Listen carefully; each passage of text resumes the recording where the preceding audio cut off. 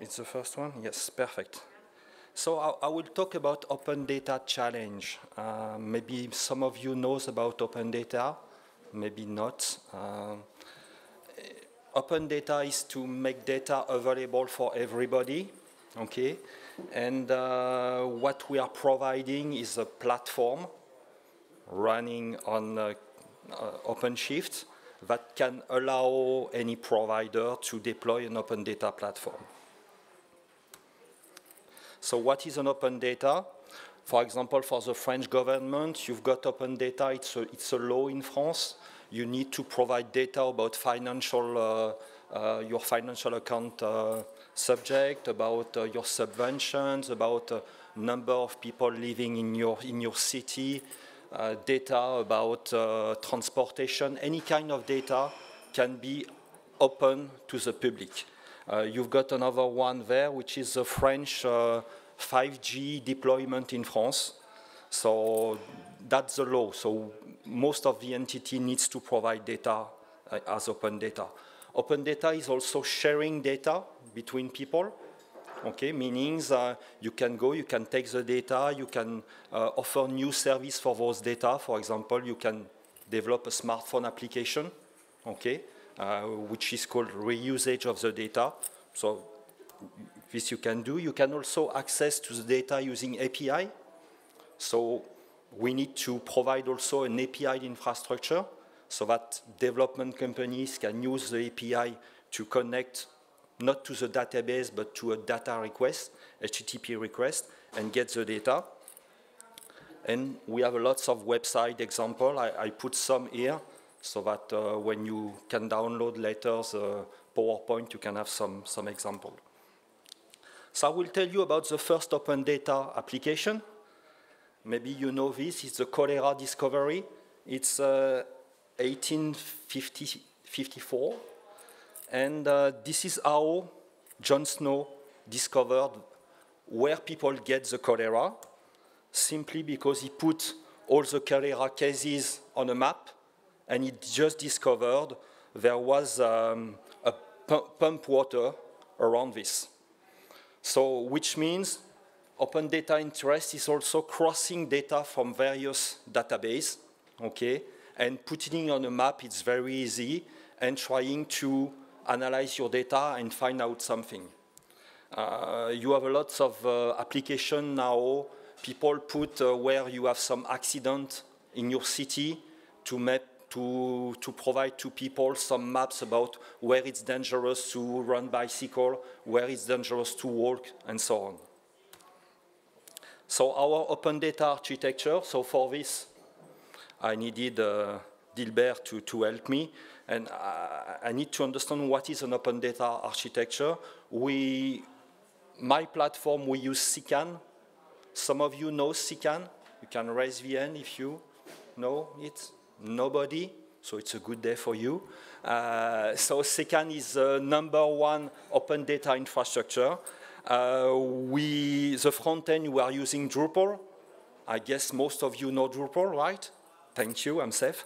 And we use our BI platform, Vanilla, ETL, to connect to any database and ingest the data into the Ckan database.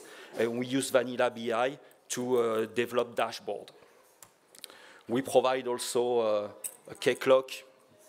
I guess you know K-Clock as an EAM infrastructure and other subjects. So that's our Data4Citizen open infra.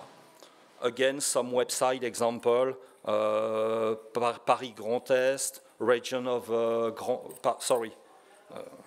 Grand Paris. You will hear a lot about Grand Paris because in 2 years we have the Olympic Games. Region Grand Est, also some just very close from Germany. So all those websites are always about data, so data visualization, data on map, data publication. And because we had some interesting success in France, now we needed to improve our deployment strategy, our maintenance strategy, all those things that goes when you start having success with your application that you start on your own computer, and after you have to deploy it on many different instances. So how did we do this? First, we move simply from a single-based server installation to virtual machine. Okay, and it was 4 years ago. Huh? Before, for us, all those things, we never use it, okay? And we like it, really, Proxmox. Some of you maybe know Proxmox, okay? It's very nice. We started with Proxmox 5. Now we are in Proxmox 6. It's on top of Debian or something like this. My team is happy with this. If my team is happy, it's first good things, okay? And my customers also are happy, so I guess my life is better.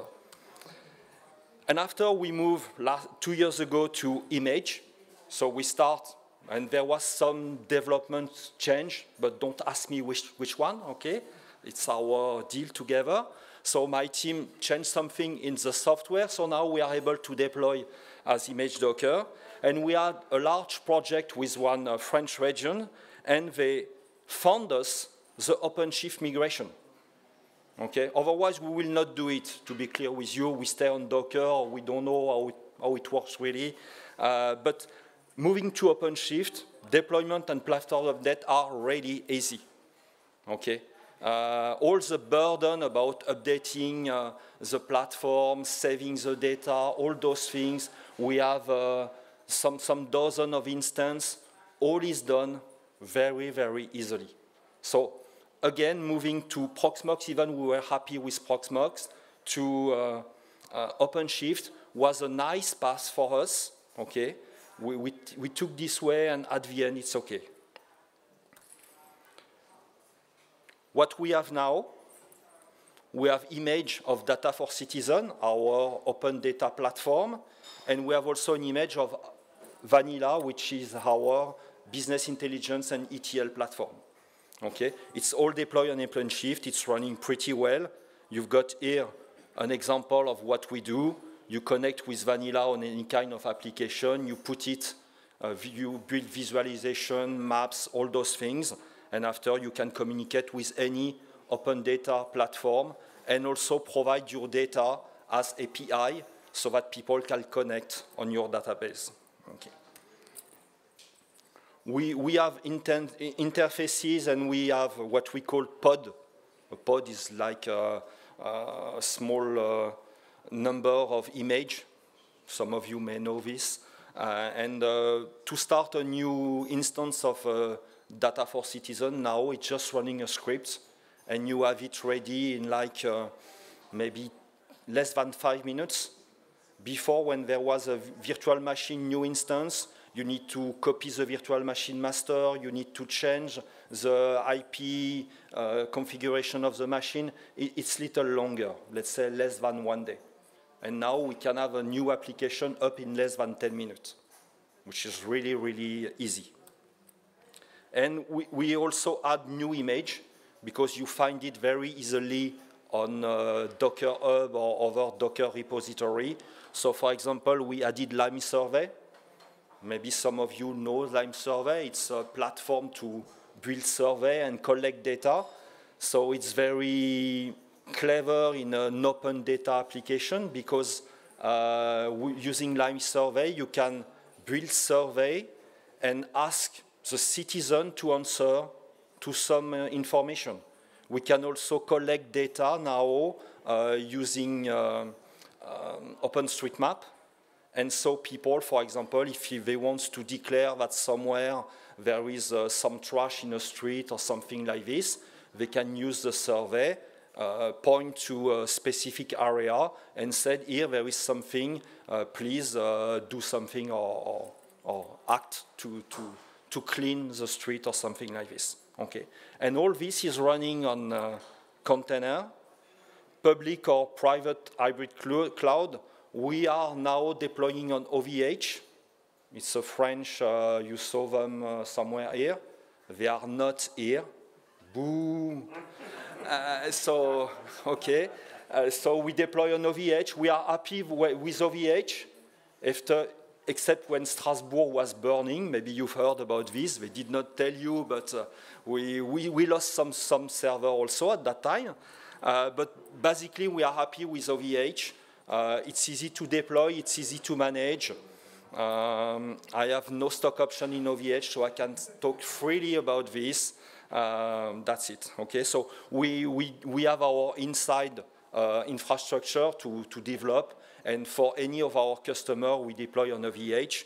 Also because it's a French provider, and most of our customers are French government, so they ask us to host in France, which is normal. Okay. France or Europe, there is always some discussion about this, but basically we don't move like this. Okay, so some OpenShift interfaces. So this one I saw it yesterday. For those who was in the low-key, okay, it was exactly the same. Here it's me. I just give words. I know nothing, you know, I want container, I want Kubernetes, all those things. I want to have my development team very happy, the infra team very happy, and customer very happy, okay? And with this kind of interface, let's say we go, okay, and we provide good results. What we can do, we can now deploy large data sets of data. We deploy data using geodata infrastructure. We do real-time integration. And before, when you use some single server, we have some memory problems. We had sometimes some crash. I should not tell it publicly, but it happens before. And now moving now to this kind of infrastructure, it's less. It can happen, I don't know, my team did not tell it to me, my customer don't call me, so I feel more happy. So we can directly ingest data in real time, which is very nice, and put the data, for example, on the map. Here it's something very nice. If you go to this website, which is La Rochelle, I encourage all of you to go to La Rochelle in holiday. It's a nice city. And if you go to La Rochelle, like here in Berlin, you can have a bicycle, and this is a real-time bicycle availability. Okay, it's updated every 5 minutes. So if you have the smartphone application, because somebody developed a smartphone application with those data, okay, you can see where is the next bicycle available, or you can see where is a free spaces to drop your bicycle, all those things. Okay, so it's very easy to use. What we do also is we provide API. So to manage the success, for example, of La Rochelle with the API, we deploy also Gravity. Don't know if some of you knows Gravity. It's an API management tools, okay, that allow, if you register with this mega city, they will give you an API key, and so you can request many API requests every day. If you don't register, maybe you have a limitation to 10 or 20 requests per day, so that we limit with this people who just request to have the server dropping down. Okay, so with Gravity, we are really happy also with this, and Gravity also deploys in OpenShift. I mean, it's an image, so all things is very consistent, easy to insert new services. I will not tell you about microservices or something, but it's kind of new services. And we just have some configuration file, adding new plan in Gravity, and after it's okay. We were able to set new application and new services. For example, it's a real-time activity for firemen in the south of France. Okay, it can be useful. It is useful. Okay, and we can also have some dashboard. And the other one, this one is an example of you put 2 or 3 different data set on a map. For example, you can put the camping data set with the restaurant data set, with the lake data set, and to see where is the best camping you can go. Okay, if you want to have a glass of wine or something like this, and after swimming the lake. Okay, that's an image, but this is just to image my speech, and maybe you have something clever to do. Okay, you just take all your data and you put it on a map. Unfortunately, last slide, Customer is not really happy with OKD because of the price. Nobody from Red Hat here, so sorry. It's running perfectly, huh? Believe me, but it's really expensive. So they ask us now to say, okay, it's a simple application just to display data. It's not nuclear application. It's not health application. It's something honest that can stop during 10 minutes, if you understand my word, okay? So we don't need something 100% available. If it's 99.90, it's okay, okay? So can you evaluate what's the cost, human side, to go from OpenShift to Kubernetes? And so now we are in a process to install a Kubernetes infra just to see if it works or not. The scripts are almost all the same. There is no problem. That's what my team told me. It's just knowledge. We have to, because we like OKD, the interface is okay, so we have to learn a new kind of interface. And again, it's just for a cost strategy from my customer side. And also, it's better also to deploy in other country and other region, because if you can only with OKD, sometimes some people tell you, okay, for this kind of application, it's maybe too expensive. Second things, now because of this new application, we have a vanilla BI platform available on OKD and Kubernetes. So before also with vanilla, when we started a new project, it's like 1 or 2 days to set up a new infrastructure. Now it's 10 minutes. Okay. I go beyond my time. I'm sorry. Do you have any question? No? Thank you very much. Thank you. I will picture you, you know, because I know some people are there. There was people. Thank you very much.